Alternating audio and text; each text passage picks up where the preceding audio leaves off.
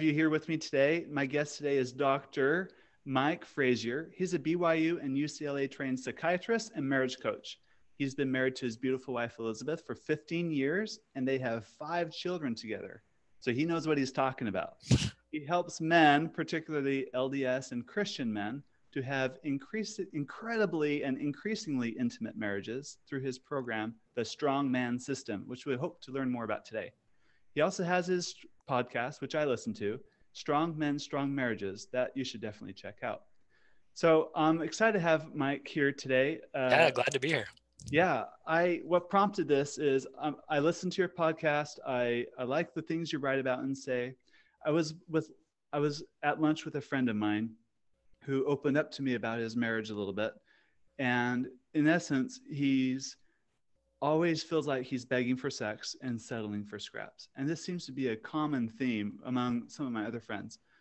And they generally have a pretty good marriage, at least from the outside. They look like they have a really good marriage. And it looks like you had a similar situation in your own life. Can you tell us how, like, your story, how did you get to where you are and what happened? And Yeah, no, great question. So we got married, I came in sort of, we got married in the temple, came in thinking really the problem that comes up, I think, for a lot of guys, and this was for me, is you have this idea that a good marriage means happy wife, happy life. Like, you've been taught that.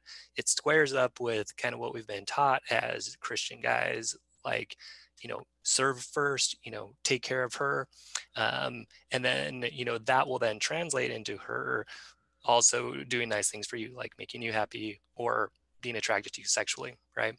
So, I went about doing that. I was, went to church, I took care of the kids, I made meals, I planned fun dates. I did all the stuff that you would think would turn into a good sex life, but it never did. So I get just like super frustrated about that. I'm like, man, when's it my turn? When am I going to get something out of this? I felt like I would tell myself, like, I'm doing all the crappy stuff about marriage, but I'm not getting any of the good stuff, meaning I'm not getting sex in my marriage is really what that meant.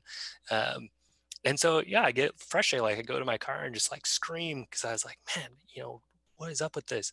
I would, I'd fantasize about other girls, look at pornography some. That wasn't as much of an issue for me, but that would pop up sometimes. Even like girls at church, I'd be thinking, man, if I was married to her, it'd be so much better. It was just kind of terrible overall. But like, my wife didn't even know. First of all, she didn't even know I was unhappy. And definitely from the outside, you wouldn't have guessed that I was just like suffering and like wishing my marriage was better than it was. So like, it was really, I was listening to a podcast by Jody Moore. She's like a self-help kind of person, but she had this phrase where she said, "You are not responsible for your wife's emotions." And like, at that moment, I literally felt like I was let out of prison. Like, I was in my kitchen, I could still remember it, like looking at the table, like, what? Like, I'm not responsible for her emotions. I'm not responsible for her happiness. Like, I couldn't believe it. So like, that contradicts the whole happy wife, happy life. Yes, exactly. Because it's like, there's a few things embedded in happy wife, happy life, right? First of all, that it's your job to make her happy, right? So you go about trying to do that when it's actually impossible to do. The other one is you succeed when your wife is happy, but you also fail when your wife's not happy. So like, I always felt like, oh, like, she's happy, I'm doing a good job as a husband. Oh, she's upset. Oh, I'm failing as a husband. And yeah. And then the third lie, right, is that if you check your boxes, she'll check her boxes. And so you're always kind of waiting. You're like, okay, like, I made you happy, now like, it's your turn to make me happy. And so yeah, like, I felt that freedom. I went like, and I think this is kind of common for the guys I work with too. You kind of go like too far the other way for a while, and you're like, fine, like, I don't care about you at all. Like, I don't care if you're happy or not. Like, you can be mad and whatever. Which is also isn't a healthy place to be either, huh? Right. And it kind of freaked my wife out. But then I kind of I found this correct place, which is, I'm responsible for my happiness. She's responsible for hers, but I can still choose to be a good husband. It just is without that expectation and need for her to respond in a certain way. And the craziest thing that happens for me, and that happens for my clients too, is, when you start doing it that way and you're just operating in this way it's not needy for her attention. You're doing nice things, but it's not because you want her to tell you how great you are and say thank you and have sex with you. When you're not doing it for those reasons and you don't need it, that's exactly when you start getting all of it. That's when she starts appreciating you. That's when she starts giving you attention. That's when your sex life gets much better. Um, is when you have that shift where I don't need it, right? I don't need it from her. Sure, I want it. I want that connection with her. I choose her, but I don't need her to, build me up. David Schnarch has this quote that says, "Your wife can prop up your ego or your penis, but not both." Right. I like that Yeah, quote too. I think that quote's awesome. It's just so true. Like when you are strong on your own, that's becomes attractive to her. Gotcha. I think it's been said in another way, they call this the nice guy syndrome, Hmm. where they're like, okay, I read this thing where women get really turned on by husbands that do the dishes or or do the Yep. laundry, Yep. the vacuuming. So they go all in on like, I'm going to be the nice husband. I'm going to do Hmm. the dishes. I'm Right. going to do the laundry. I'm going to take care of the kids. I'm going to help them with their homework. I'm going to put them to bed, draw a Yep. bath for my wife. And then she's going to want to have sex with me. Yep. And it doesn't happen. Yep. Why is that?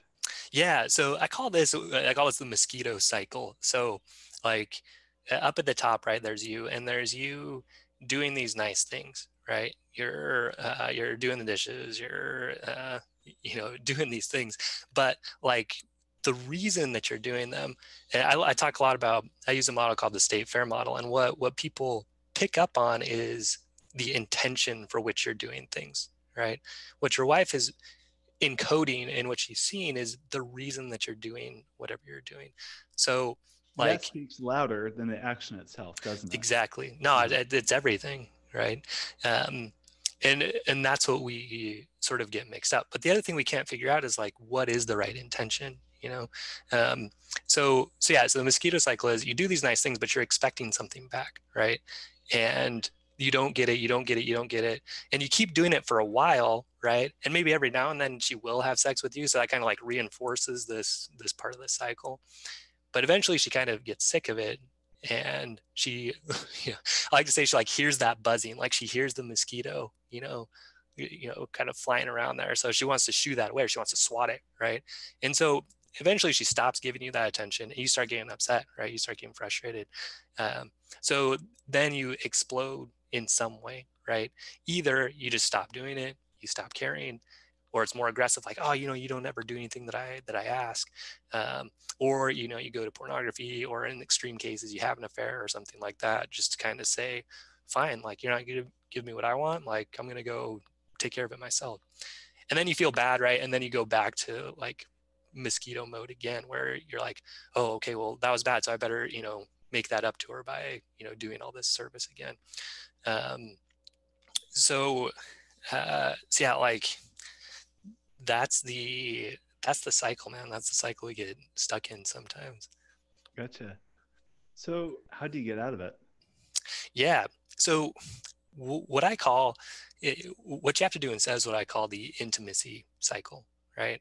So up here at the top, right, it starts with you becoming a stronger version of yourself. So that's strong in spirit, which, like, I know a lot of the guys here are Christian guys, so it's aligning with that. But beyond that, beyond just like trying to check your boxes of doing what's right, or keeping the commandments or whatnot, it's really about feeling your worth, like feeling your value from God, like knowing you're a son of God, feeling his love for you. I like to give the example of, like, if love is like water in a cup, um, if you're trying to get your wife to fill that cup all the time, like, she also only has like a limited amount, right? She can give you some, but if you're always relying on her, like, you can't fill that up all the way. But like when you turn to God and really feel that worth from yourself, feel that value, it's like putting that cup underneath a sink and just turning it on, right? That sink doesn't run out of water, right? It just keeps coming, and then you're able to pour out to other people.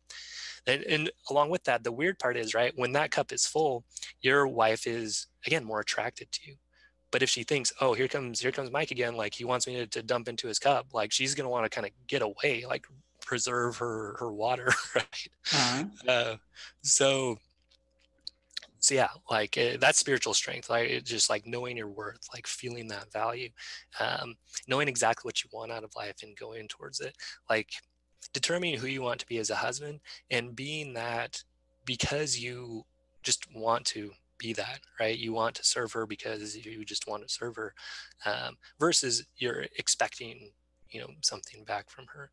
Um, so that's spiritual strength to me, being a man of your word, keeping your promises in all areas. So like when you just that, like if you can just nail in spiritual strength, like you're going to feel amazing, you're going to be super attractive to your wife. But then on top of that, we build up mental strength, which is building up our skills of choosing our thoughts. This is where my expertise really comes in. My training and stuff is looking at those thoughts, adjusting them, um, seeing where they're coming from, all of that, so that you can choose those more intentionally. Um, Emotional strength, we're able to name your emotions, tolerate them well, deal with them appropriately and not let them overrun you. Um, and then physical strength, just like getting yourself, just general physical strength is important. And then sexual strength, which is about, and we'll probably get into this more, but approaching sex in a way that is much more attractive. So when you do all that, like instead of needing your wife to give you something, you don't need anything from her, right? You don't need her to build you up. You don't need her to tell you you're great or whatever, right? Um, and then that becomes attractive to her. And then at that point also you can start being what I call more intimate. So when you're always concerned about what your wife's gonna say or how she's gonna respond, is she gonna like me, is she, so I remember like going on dates and feeling like, okay, like I lined everything up really really good, like time was really good, she'll probably be in the mood, and then like I say one wrong thing and she like kind of gets a sad face. I'm like, oh, I blew great. it. Yeah. Yeah. There Exactly. goes my chances. Exactly. Yeah. Oh man, like all that was for nothing, right? Right. Um, so like instead of that approach, like, okay, let me like walk on eggshells and make sure everything's okay. You come and you are honest with her about who you are, about what you want.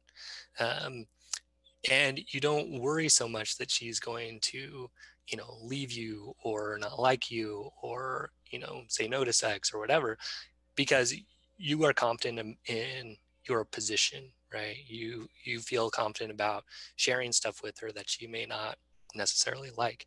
Um, a good definition of intimacy is knowing and being known, right? And so if you want that, you have to be willing to expose yourself, and in the situation where she almost for sure will not like what you're saying.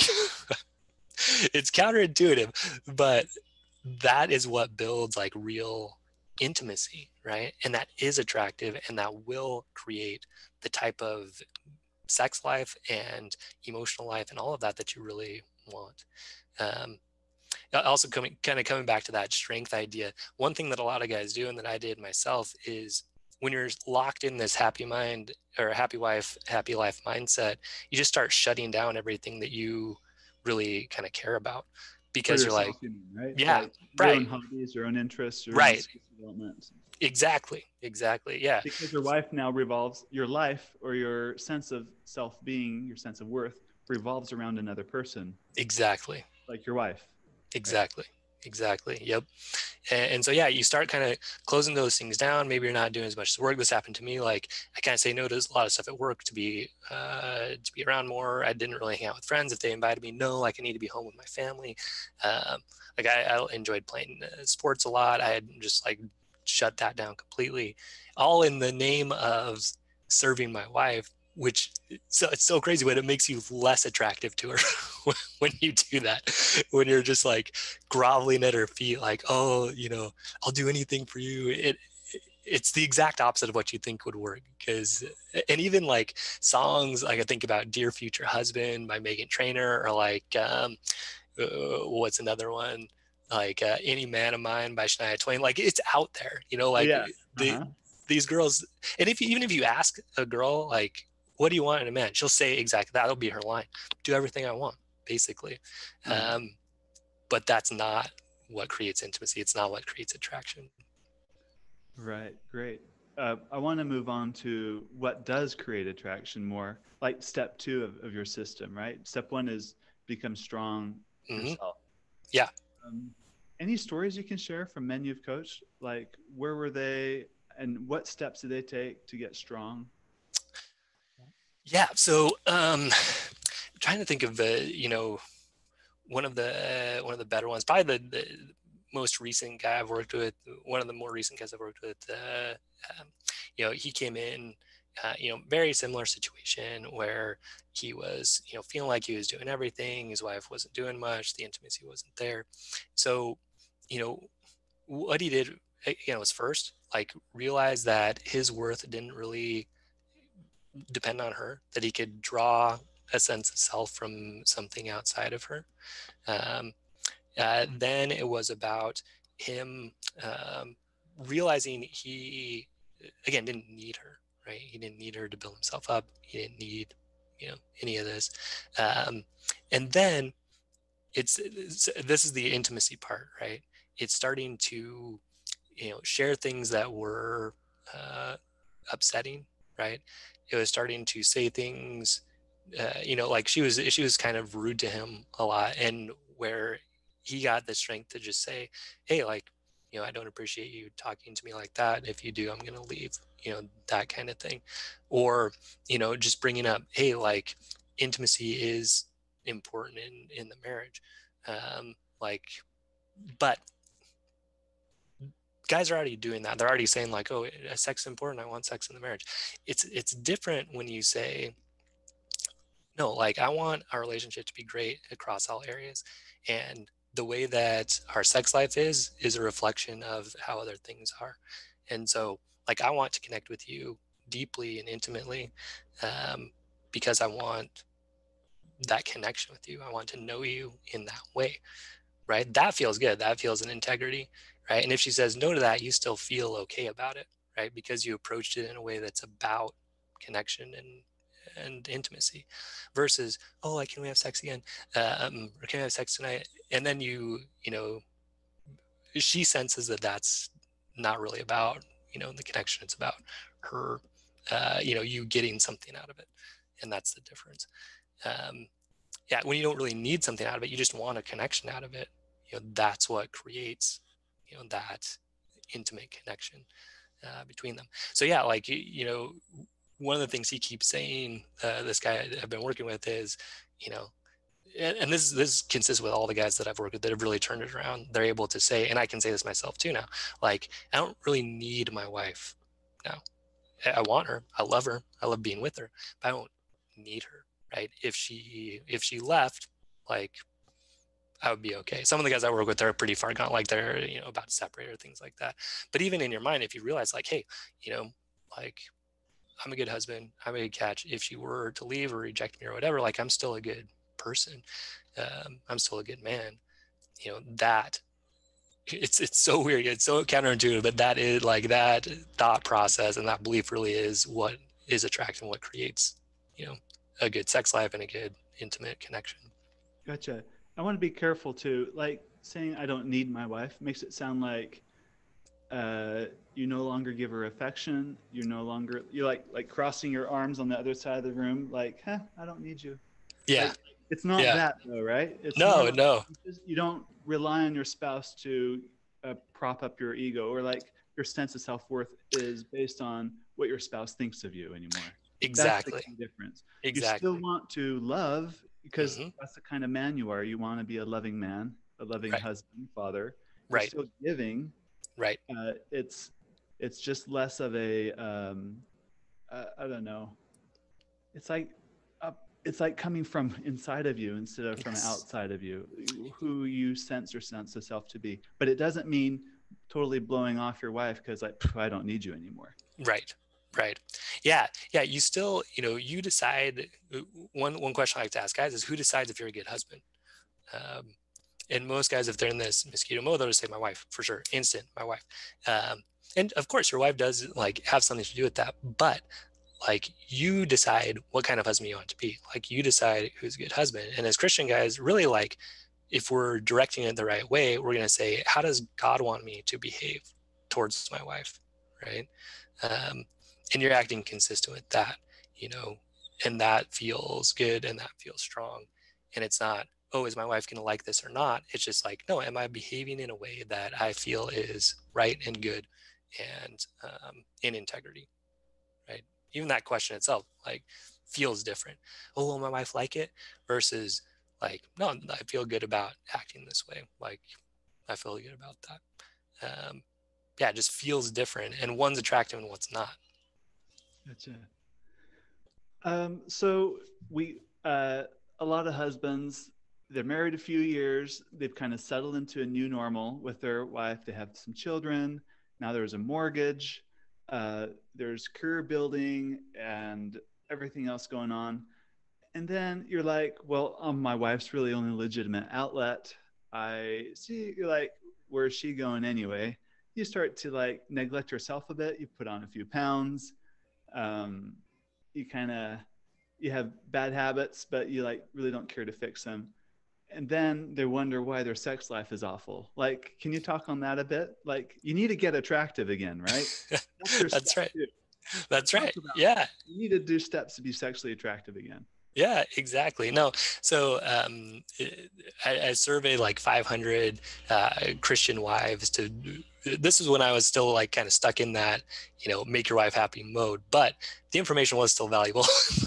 So one of the things that came up a lot was, as far as physical attractiveness, it's actually sure, like keeping yourself fit is important, but actually more important is just like your grooming and the way you smell and that kind of thing. Um, but yeah, like, uh, and again, it dials back to why are you, why are you doing these things? It's you striving towards who you really want to be as a man in the world.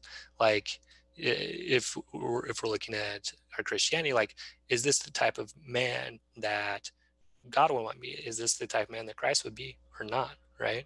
Does he sit around and not do anything and not follow through with his commitments? No. Um, and this is what I talk about, being a man of your word, right?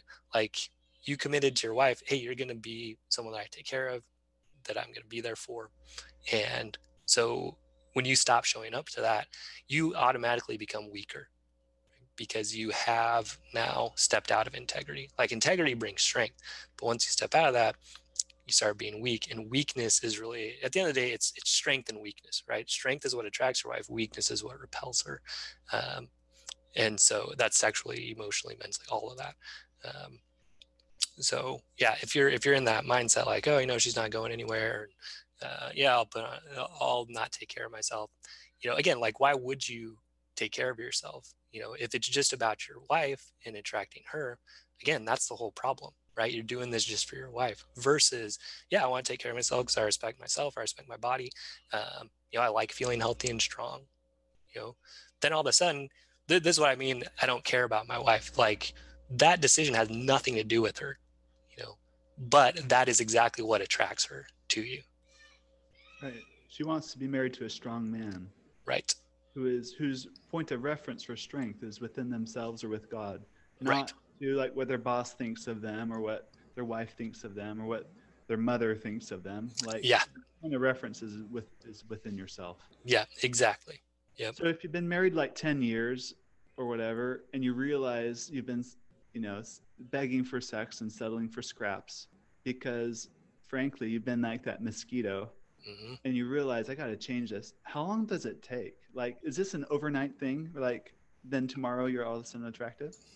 Yeah, so I'll give you kind of a range. Like, for some guys, like, I had a couple where he had actually had an affair, and they, because they were both kind of into it, into the process and really doing it, like they turned things around in like 2 weeks. And that was after like a major event, like an affair.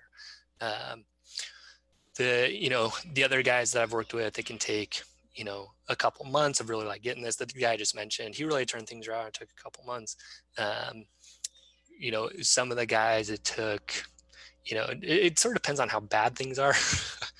um, it can take, 6 months, something like that, to where he really, but again, this was a guy where his wife said, I'm done. I want nothing to do with you. Like, I'm going to walk out.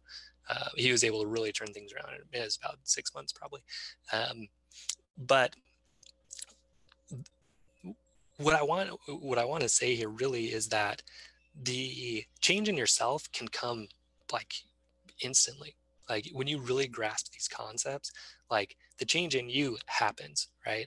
And then it's just practicing it, right? You start practicing, okay, like in this situation, did I behave in this way or not?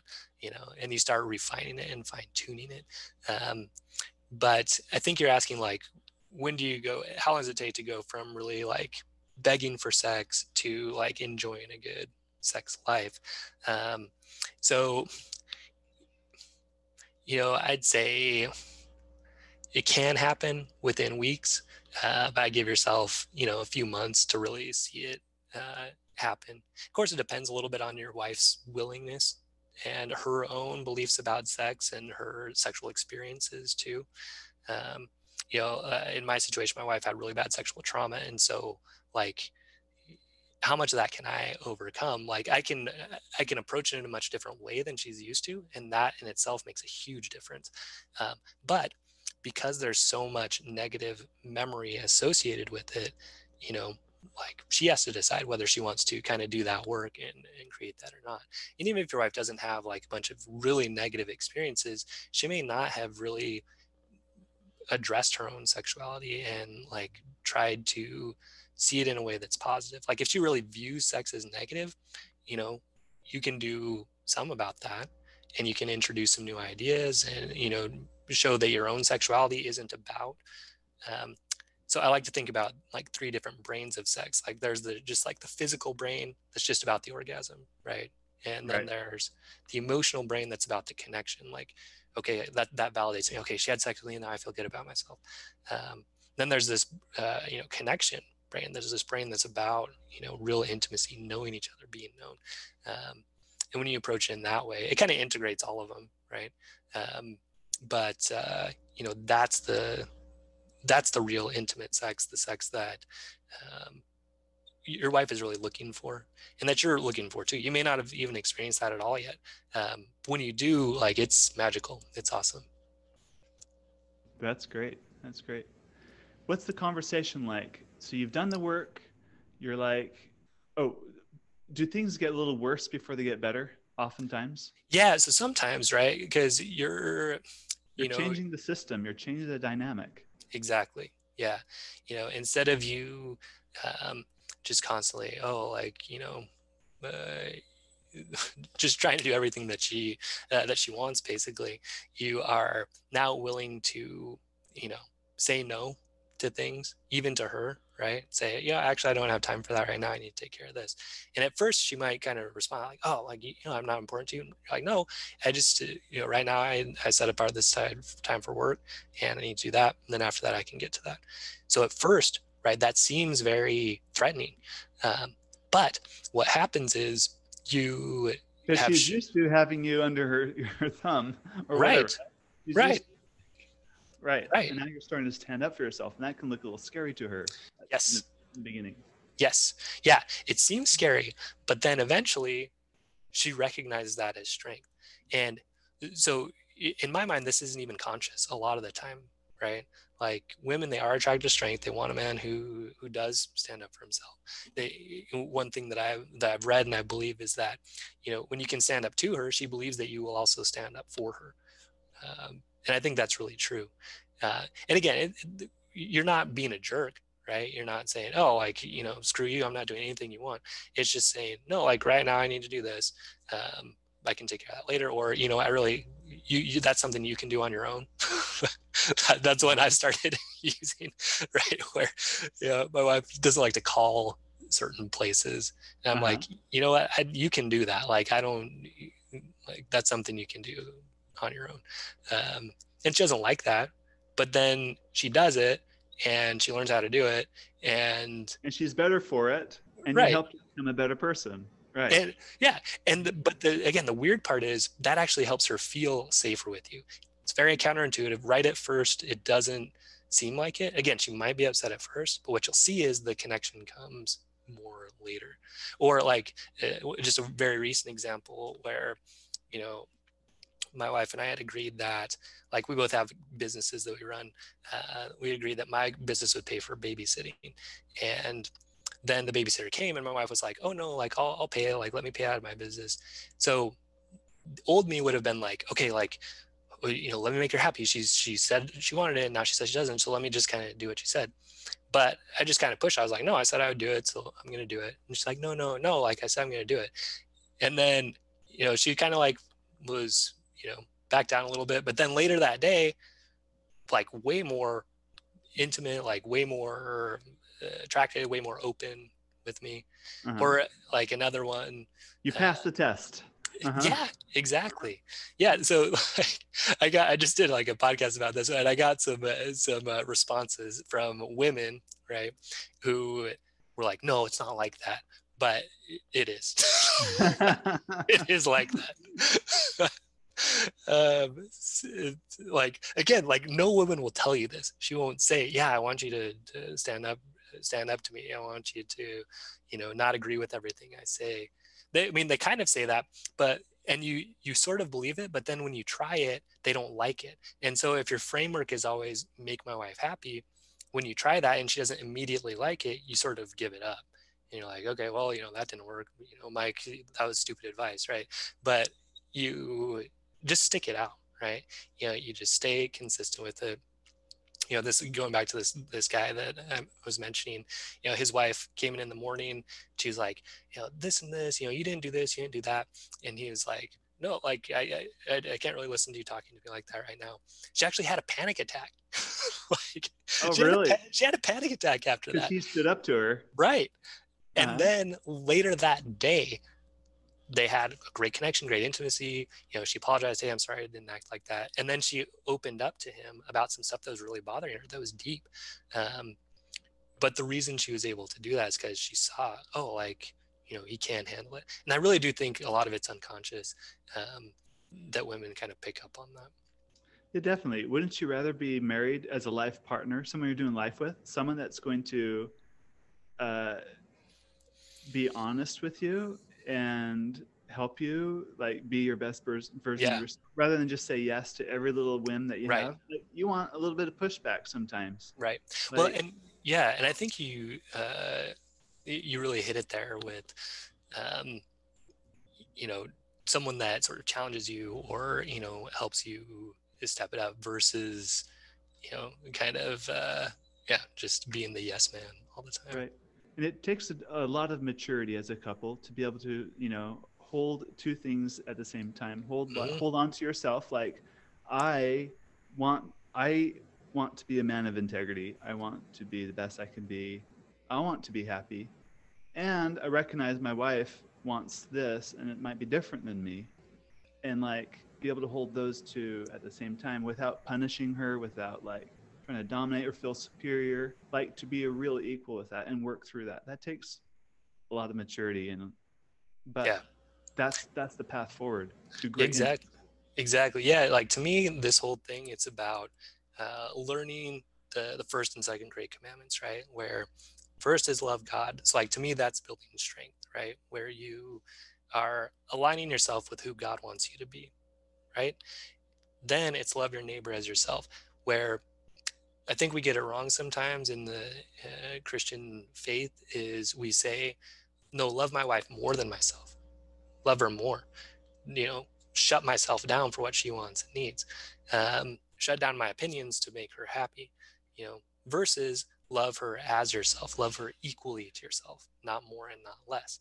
You know, you come in and she, like you just said, she has an opinion and you have an opinion, and then you actually work together to create something even better. Like Stephen Covey talks about it being the higher way. Like, there's your way, there's her way, and then there's the higher way that incorporates both of those positions, but also, comes to something even better, even higher. And sex and intimacy is really about that, right? Two coming together, making something better than either one could make on their own, whether that's just the intimacy itself or, a child, right? That's great. Well, Dr. Mike, this has been fantastic.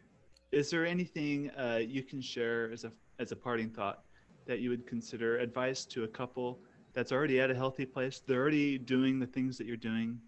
What do you consider black belt sex? I guess Yeah. they've got basics down. Now what can they do to enhance their relationship even that much better? Yeah. So first, I would look really close, both of you, about like what's your intention when you come to have sex together. Is it just about the orgasm, because that's going to keep you at a certain level? Is it about you feeling good about yourself, because that's going to keep you at a certain level? Or is it about really connecting and knowing each other at that deep level, right? About sharing stuff about you that maybe is a little bit scary to share, because with sex, right, like what you prefer and how you like to be touched and like the positions that you like and like a role play you want to do, it's very exposing, right? Like you're naked, and that in itself is exposing, but like that mental exposure is almost more, Right. right? We all Saying, have a little bit of weirdness around our yeah. sexuality, right? We're Right. like afraid to share it. Right, totally. And so when you start being willing to share that, um, again, and this comes back to the whole idea of intimacy. Even if maybe your wife isn't going to respond quite how you are hoping, like you still being willing to say, hey, no, like this is my sexuality, this is what I like, this is what I prefer. And she may say yes or no, but just you being willing to do that in itself is awesome. Like it's an intimate act. And what you may find is right at first she'll say no, and then later on she'll say yes, or he'll say no and then he'll say yes, right? Just be like, oh, maybe that's not so bad, or whatever. um, but another like quick tip, this comes from David Schnarch's book Passionate Marriage. um, Great book. But something easy you can do is just keep your eyes open, like during foreplay and during sex, like make eye contact during that. It really takes it to a much different place than just kind of closing your eyes and then going for it, right? um, when you're actually looking at each other and experiencing that and seeing each other's faces, it just takes it to much more of that intimate level. That's great. Well, thank you. If people want to sign up for your coaching or your podcast or contact you, what's the best way for them to reach you? Yeah, so you can head over to strongmenstrongmarriages.com. So there's going to be an email link there. I also have my program, the Strongman System. It really walks you through step by step how to do this, how to build strength, how to build up your communication and intimacy skills, and set boundaries, make requests, do all those things that are hard right now, but uh, are required for an intimate marriage. And it's you know it's easier than you think. It's simpler than you think, I should say. It's simpler than you think. And once you start doing it, like, you don't want to go back. It's really great. So yeah, strongmarriages.com. Yeah, my program's there if you click on work with me. And then also the podcast is Strong Men, Strong Marriages. That's great. Great. Well, thank you very much. This Yeah. has been great. Yeah, my pleasure. All right. All right. Take care. Thanks, you too.